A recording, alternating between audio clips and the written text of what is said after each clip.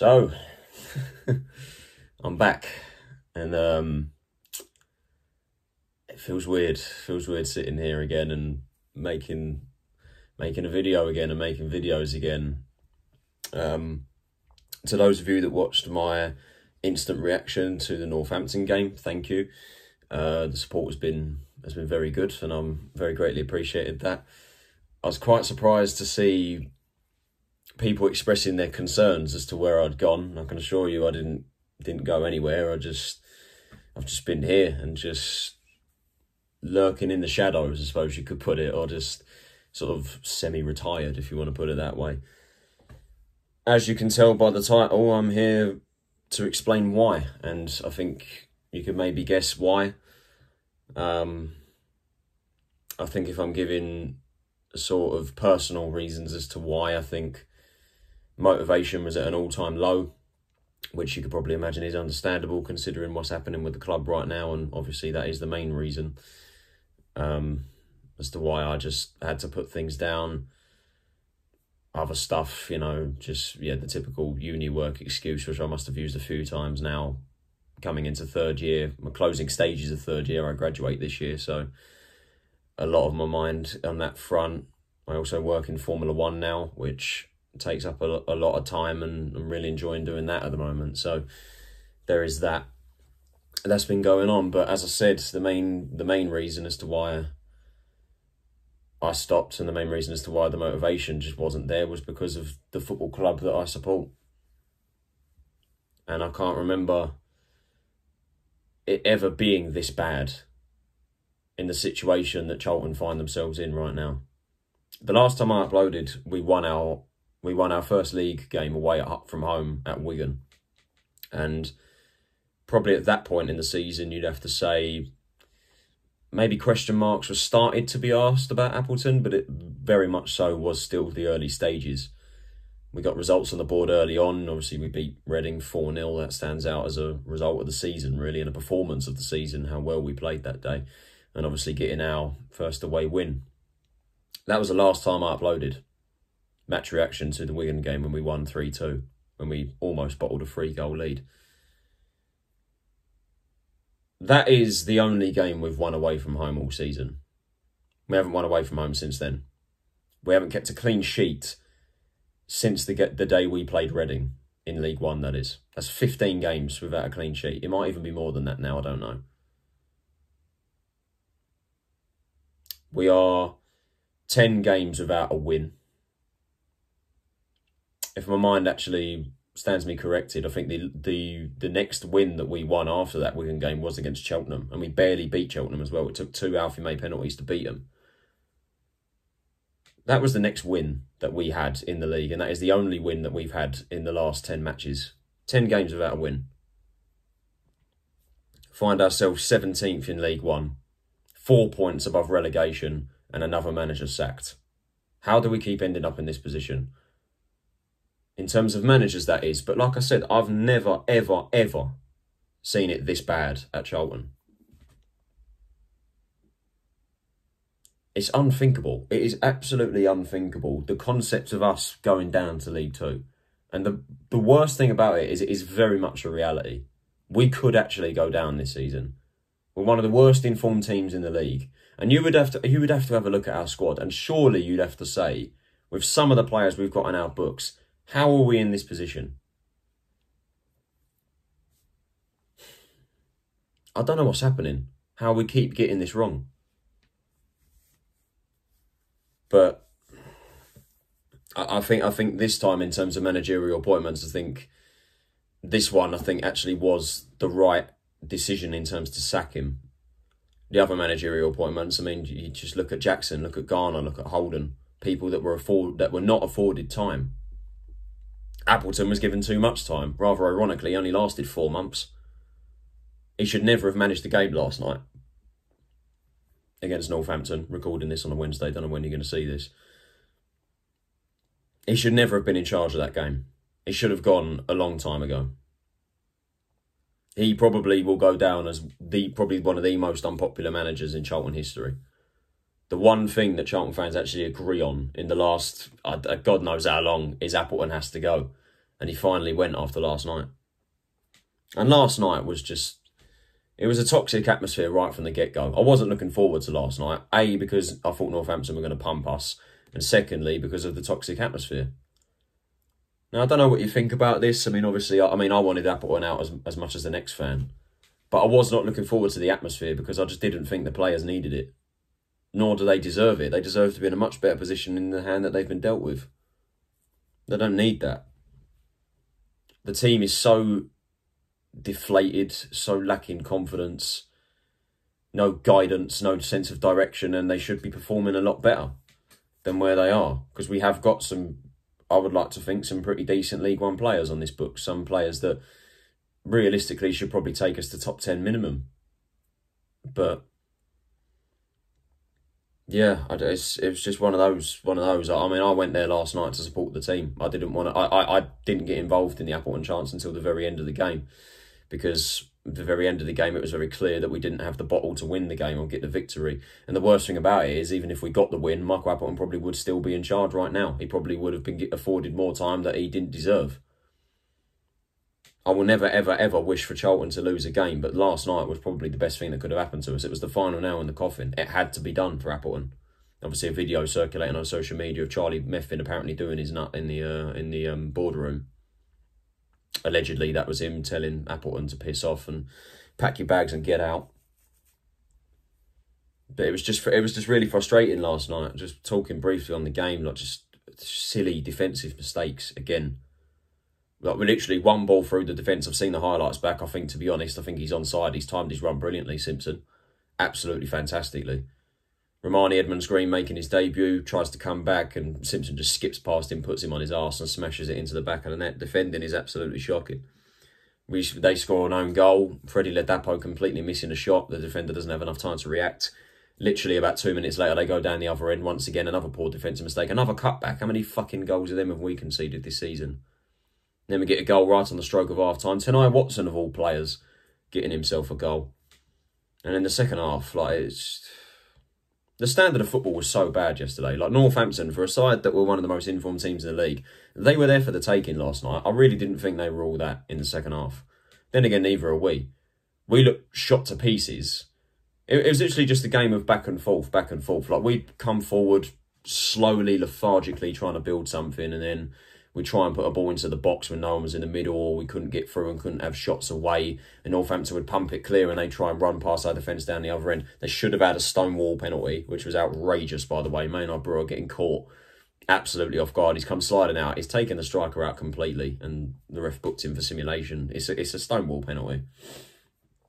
But and we got reduced to 10 men as well. Tyro Eden, I think that was harsh, to be honest. He was already on a yellow card. It's a 50-50 challenge. He gets to the ball first and it's the follow-through. He doesn't go in studs up or anything. I don't think it's a second yellow. I think it's very harsh, and we can't even appeal it either because it weren't even a straight red. So Eden's out for the next game, or however long he's suspended for. But it's exactly what we need right now, isn't it? Because we ain't got an alternative left wing back, that is. And then the typical thing happens. I knew straight away it was going to happen. I knew it straight away. You take off Watson, you bring on Tyrese Campbell playing right wing, a player that is so low on confidence in the attacking third, and he's not a defender. He cannot defend. What's the thought process with that? Players are absolutely shot to pieces. They're so tired. They're out of ideas. And then you just knew what was going to happen. Long ball, touch it down, best push forward. Yeah, ball out to the right, left side, bang, goal. 97th minute, last minute winner. Again, how many late goals have we conceded this season? Absolute joke. But, you know, maybe that was for the best, just to get Appleton out.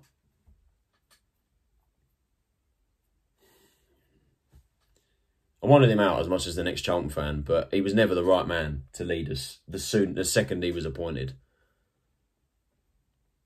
Just don't know how we can keep getting this wrong. We're now searching for, I want to say, our 8th manager in the last 3 years. It's a joke. It's absolutely disgraceful how we go through so many managers, and it doesn't exactly give you a good look either as a football club. And I know the owners have only recently just come in, but it's not a good look for them either.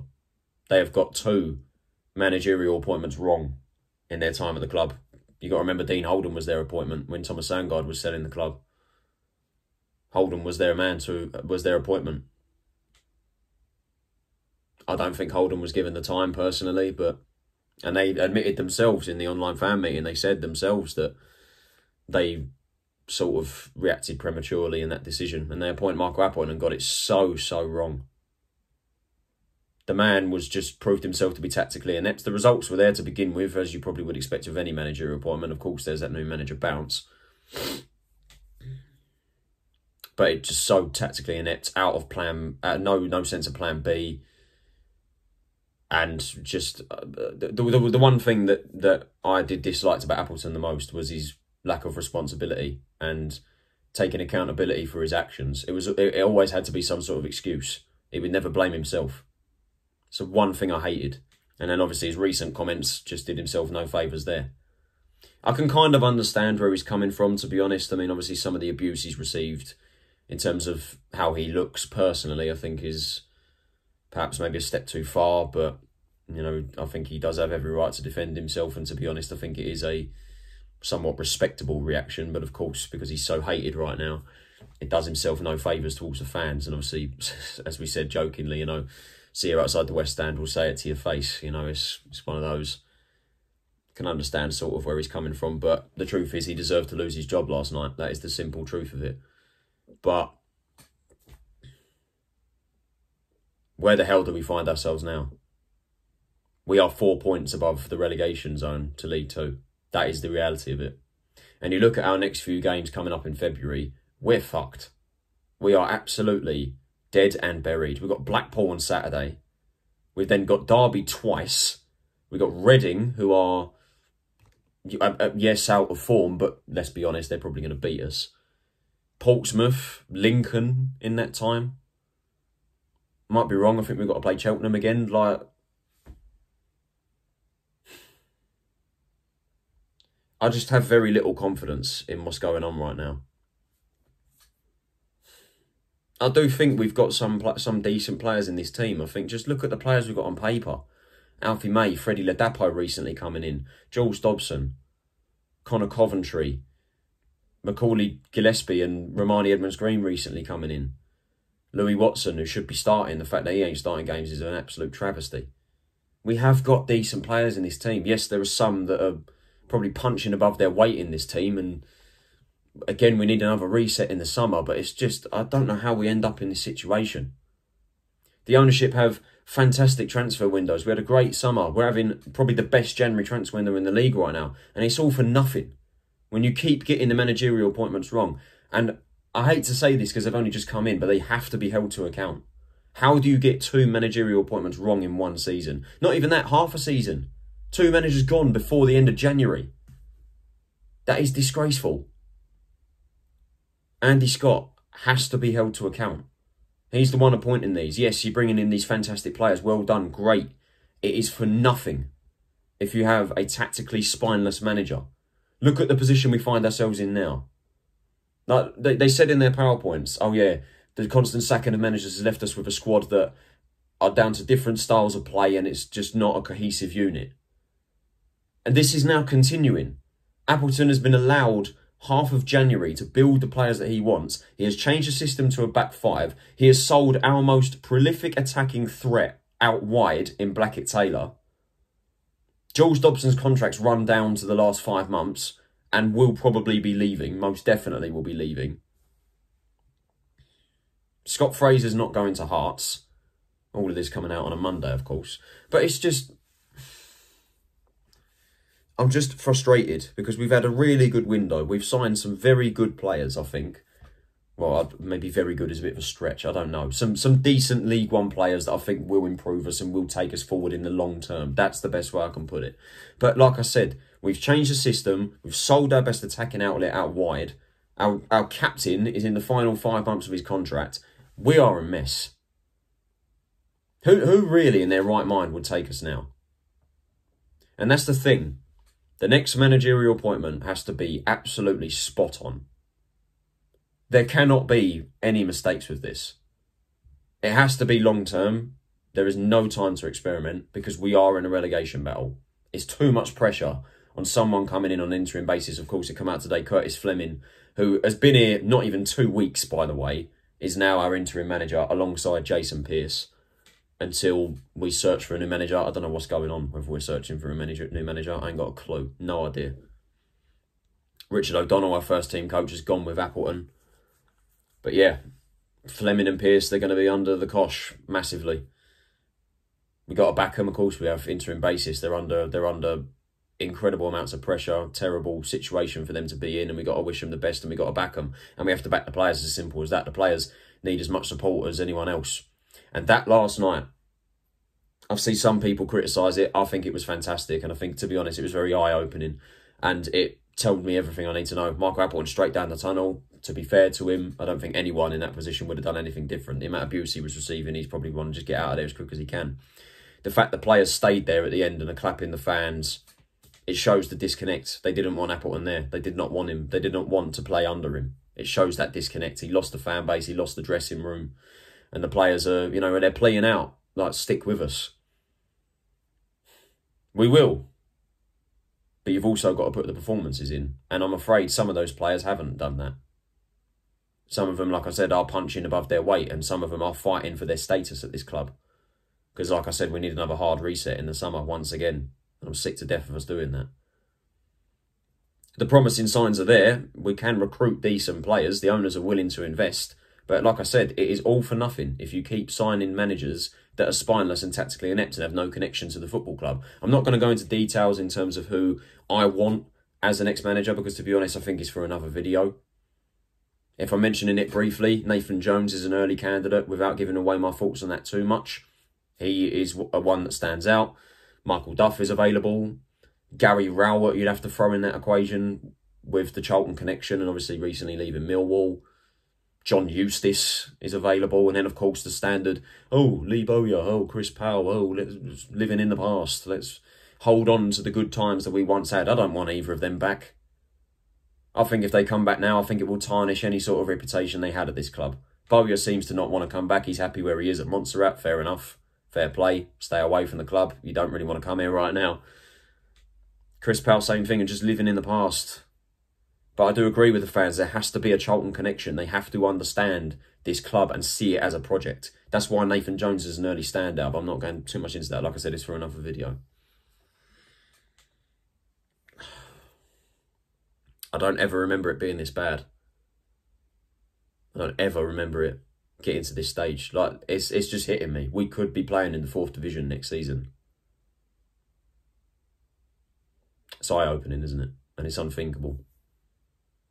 I won't go on too much longer, but to end it, the owners have to get this right. They have to. I think they deserve to be called out over the ownership situation. Sacking 2 managers before the end of January, it's not a good look. That is the simple truth of it. I know they've only been here. Yes, they've done well in the transfer windows, but like I said, it's all for nothing. You have to get this managerial appointment correct, and it has to be the right one. Our sole focus for this season now is staying in the division. Get as high as a finish as we can, get away from the relegation zone as much as we can, and build next season. But right now, we have a disconnected club. The fans are so disconnected with this football club. It's kind of the same video I did last year when I said I was disillusioned and I took a break. Taking a similar break now because the motivation just isn't there. Searching for our 8th manager in 3 years. The players are deflated. Lacking so much confidence. We have to reignite that. All we can do as supporters, like I said, is just get behind the interim at the moment, Fleming and Pearce. Back the players as much as we can and see where the road takes us. But we've got a very bumpy road coming up in February. It's a hell schedule. We need as many points as we can on the board. We need to strengthen in certain areas. We need wing backs, and we need another striker. And we need a manager that actually has a connection to this club and wants to lead us forward and see it as a project. This club does have potential. We just haven't realised it yet because we're just being mismanaged constantly by tactically inept managers and people on the board that keep making the wrong decisions and deserve to be called out, in my opinion. Andy Scott really needs to get this right or he needs to walk. But that's it. The Tyler Owners and Rants are back. I hope you enjoyed that. Yeah, it's frustrating. I feel bad, you know, because it's just me leaving without an explanation and me coming back with a video that I feel like I've uploaded constantly for the last few seasons. You must be bored to death watching me constantly saying the same old thing every single time, but I am back, and I intend to stay for a little while at least and be a bit more consistent with this. So I hope you guys did enjoy this probably official return to YouTube. If you did, could you possibly leave a like, subscribe if you are new to the channel, turn on post notifications so you're notified of every time I upload a new video. Let me know what you think in the comments about this whole situation and everything that's going on. If you haven't seen my instant reaction, if you want to see a raw reaction to the Northampton game, check that out in the description. I'll see you in the next video. But Jesus Christ, this club is in probably the worst position it's been in God knows how long, and it's never easy, is it? But I don't remember it being this bad, and things need to change. So take it easy, guys. Stay safe, and I will see you all in the next video, whenever that is. It'll be sooner than than the break that it's been, or how long it's been since the last one. But yeah, it feels good to be back, but it doesn't feel good supporting this club right now. And if things don't change, it's unthinkable to even say, but we could be in League Two, and that is our reality. Thanks for watching again, guys. I appreciate all the support, and I'll see you soon. Take care.